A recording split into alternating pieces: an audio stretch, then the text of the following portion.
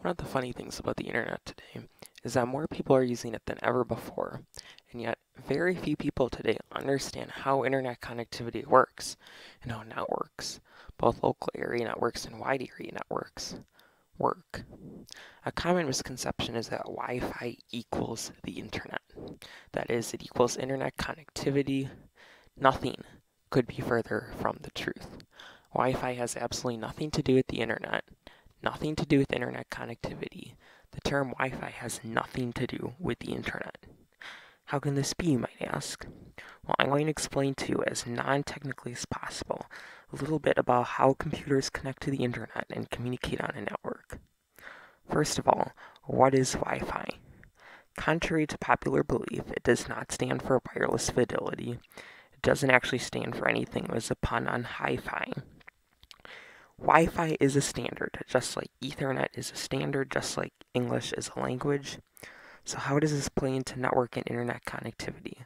Well, we need to understand a little bit about how networks function and operate first. Back when the internet was just a baby, there were not many people using it. The predominant method of getting online was dial-up. For those of you who remember the days when it was really the only way of going online, bear with me here. Basically how it worked was you connected your computer to a modem. And now what is a modem, you might ask? Not many people know the difference between modems, routers, and switches. So I'll explain. A modem, short for modulator demodulator, is a device that basically changes the form, the encoding of data. In those days we were using dial-up modems. Now why are modems necessary? Remember, computers are digital, right? It's all zeros and ones. Well, the internet started off pretty much piggybacking off of the public switch telephone network, which is analog. Now, how do you send computer data, which is digital, over an analog network? Well, use a modem, which converts digital signals to analog ones, and vice versa.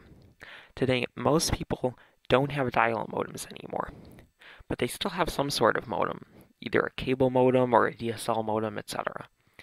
Now, back then, your internet service provider was the local telephone company. You dialed a number, and their dial-up server would connect you to the internet. And prior to 1984, telecom was a monopoly, and AT&T, American Telephone and Telegraph, was basically your only option for telephone service. Now, we did have local area networks back then, with many computers on them, of course, but for the sake of this video, I'm covering only what is related to the internet here. So, what happened? Well, what happened is the internet grew up. It took off. We had the dot-com era. The internet exploded in terms of popularity. Everyone wanted to be online, businesses especially. It was no longer just one computer in the house that needed to be connected to the internet, but multiple. Now, for those of you who remember dial-up, you'll remember we didn't use the internet like we do now back then, obviously. Because of course, when you were online, you couldn't use the phone, and when you were on the phone, you couldn't go online. Internet connection was something you set up and then terminated. There really weren't any always online internet connections, especially if you had to call long distance for internet access. So what happened is the demand for internet access grew to the point where the old model became outdated. It didn't work for many people anymore. You could only use one computer with the modem, meaning you needed a phone line for every single computer you wanted to hook up to the internet. Now today you really don't see telephone wires connected to computers anymore. So what happened? Well, there was an expansion in hardware to meet that need. Predominantly routers. Switches were not necessarily new, but they also gained newfound popularity at this time specifically because of the internet.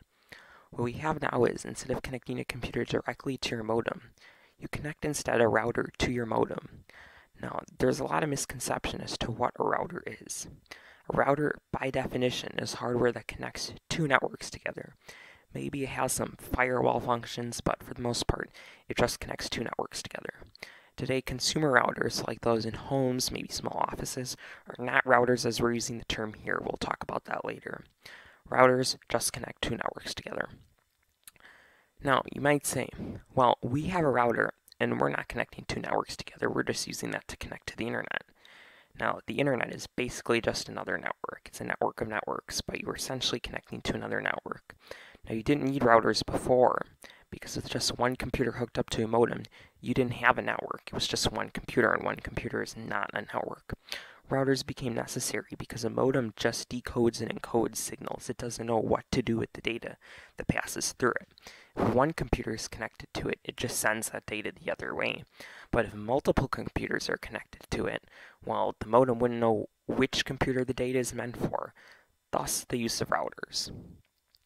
Another way of thinking of routers is this: private branch exchanges in telecom.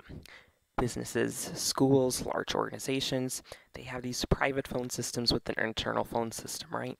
They have their own private phone network. It would be extremely expensive to have a separate phone line for every single telephone in a building, but it's very cheap to have your own private telephone system, have local switching, and then a number of outside lines for outside calls.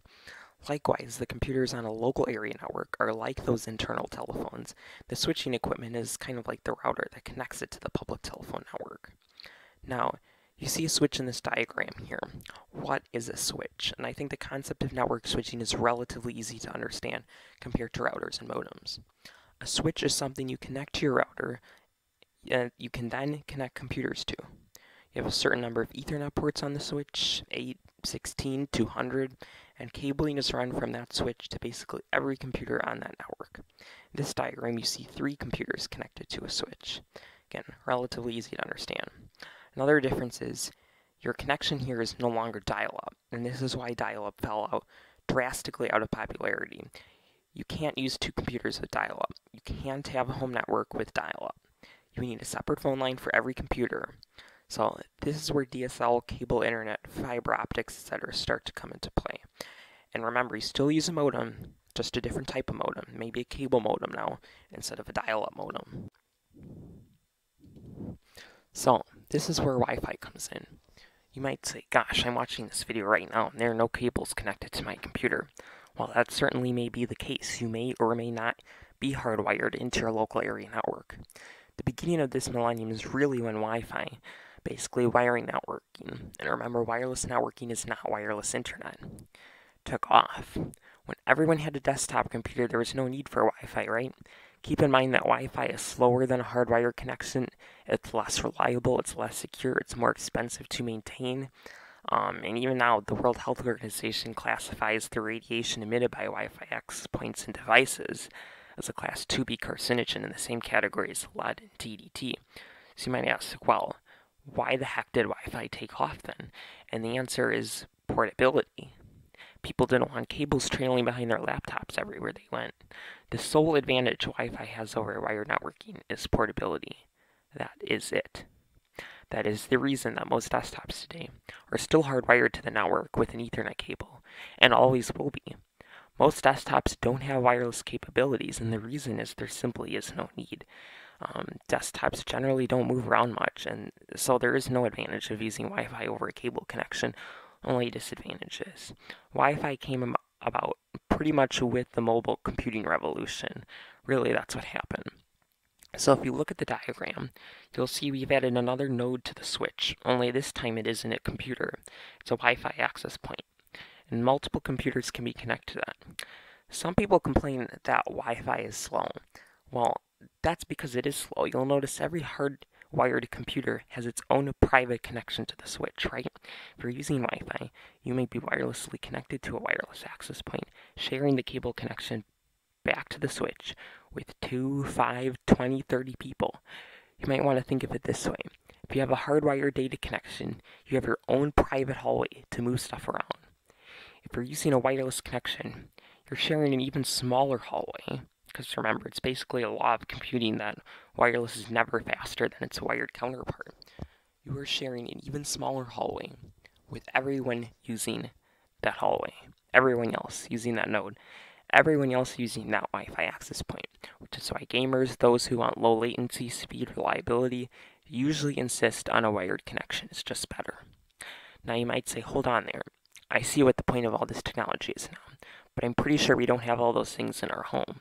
We just have a little box over there, a few cables, And maybe you're right. You don't have all this stuff in your home most likely. So what is going on? Well, consumerization happened.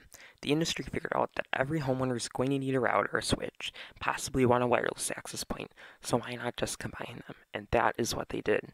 Today in most homes you buy what you think is a router, but it's really a 3-in-1 device. It's a router, a switch, and a wireless access point, all built into one unit.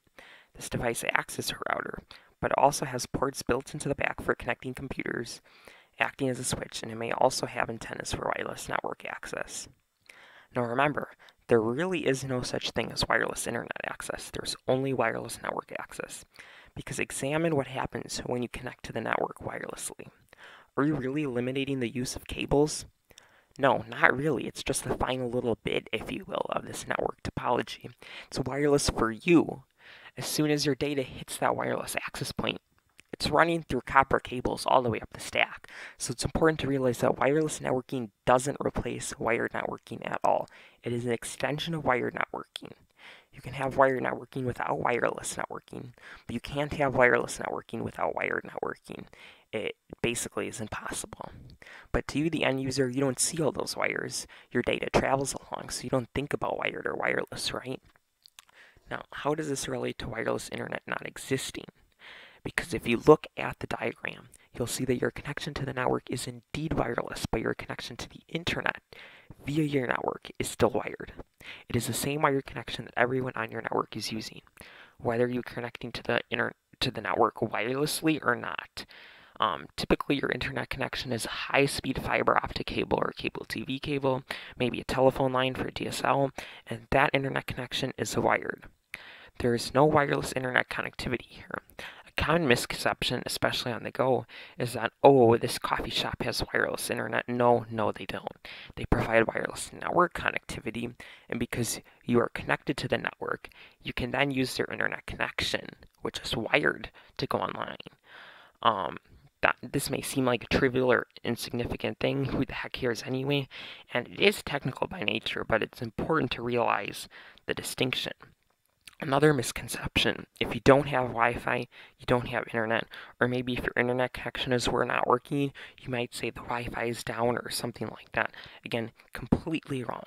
Wi-Fi and your internet connection have nothing to do with each other. Now, going back to the coffee shop example, they call it wireless internet because the only reason you connect to their network is to go online, right? You're not going to be networking with the other computers on your local area networking. You're only doing it to go online. So that's really why they call it that. If you look at this diagram again, you can clearly see that you can connect to your network wirelessly, right? Whether that network is connected to the internet is a completely separate question. The reason we don't think of local area networks as much anymore is because home networking has dramatically decreased in popularity. People just don't seem to want their own file servers anymore. They don't FTP. Everyone's hyped up about the cloud and the internet, and people don't really share files on their home network as much anymore. They do it over the internet. In other words, people don't think about their local area network as much anymore. It's an afterthought. They take it for granted and has kind of lost its significance, if you will, even though without it you wouldn't be able to go online. At least with multiple computers. And the internet is basically a network of networks, so the internet really would not exist without your local private network.